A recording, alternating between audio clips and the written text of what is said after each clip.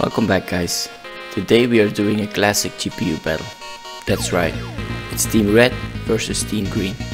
It's Ruby versus Luna. It's the Radeon X1900XT versus the GeForce 7900 GTX.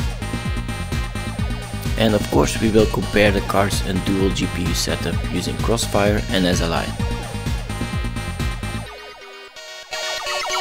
I'm going to test these cards on the first generation of chipsets from ATI and nvidia that support native dual x16 pcie slots.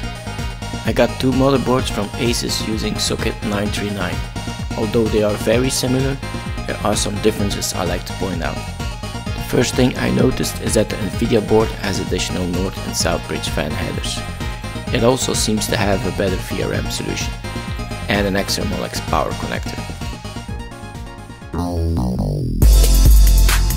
Before we look at the cards, let's have a better look at the main difference between the two chipsets. While ATI supports two x16 slots connected directly to the north bridge, nvidia is connecting one to the north bridge and the other to the south bridge, and so possibly adding latency and a bandwidth bottleneck between the north and the south bridge.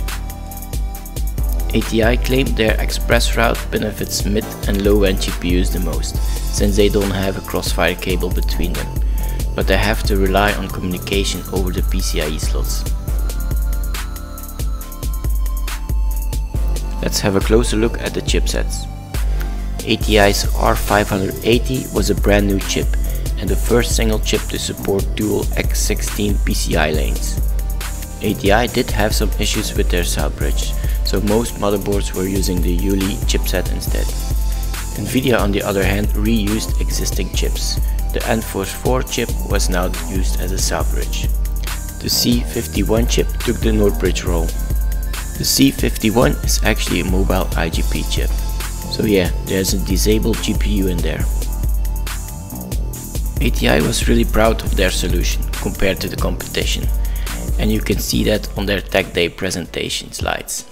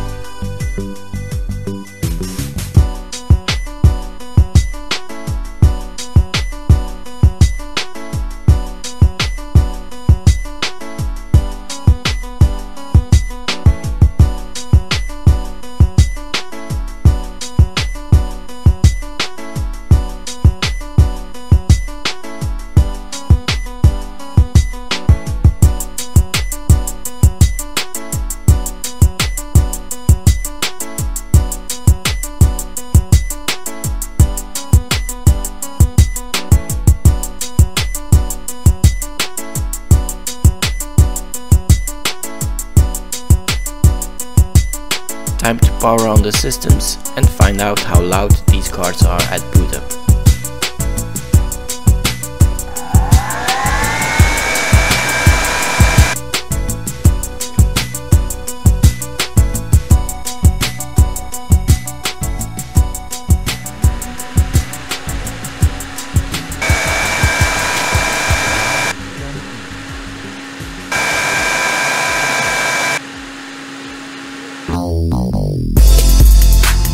Here's a quick look at the specs. The 7900 has slightly higher clocks on the core and the memory, but ATI doubled down on the pixel shaders, hoping for shader heavy games in the future.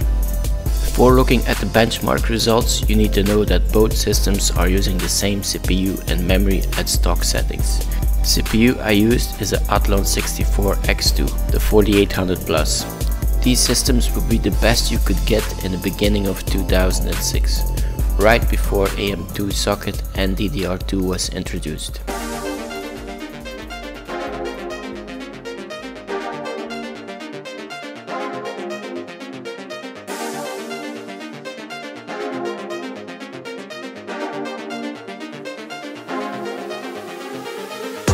First up are the synthetic benchmarks, 3D Mark 2003, 2005 and 2006.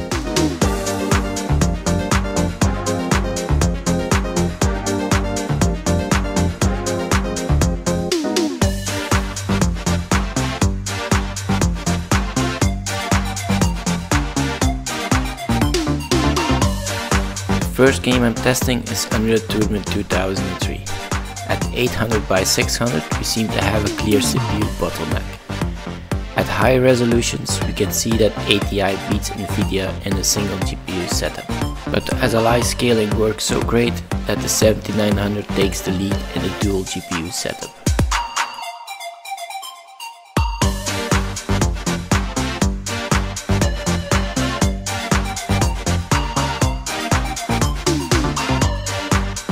Next up is Far Cry 2, and a clear win for the X1900XT.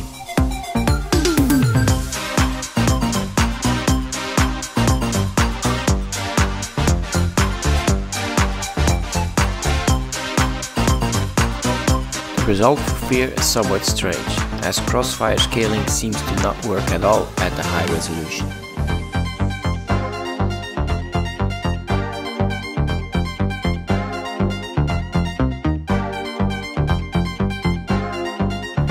Last up is Crysis. Here we can see we are heavily CPU bottlenecked, because SLI and Crossfire only start scaling in the last test, but still a clear win for ATI. Alright, time to come to a conclusion. I feel like these cards were suffering from a CPU bottleneck and were unable to show their full potential at that time. I really would love to compare these cards again on a faster platform, let's say a X58, first chipset to support both Crossfire and SLI. So if you'd like to see a video on that, let me know in the comments below. If you enjoyed this video, please leave a like and consider subscribing if you haven't already. Bye for now.